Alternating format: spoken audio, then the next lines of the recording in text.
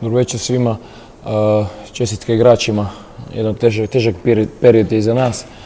Svaka im čast za borbu, za energiju koju su pokazali danas.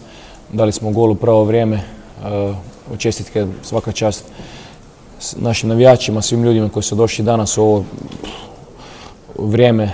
Svaka im čast za podršku, svaka čast isto našim koji održavaju teren. Mislim da je bio u vrhunskom stanju, kako god je bilo jako kišovito vrijeme, tako da sve u svemu bitna pobjeda za nas. Idemo na reprezentativnu stanku u malo boljem raspoloženju nego je bilo u zadnje vrijeme.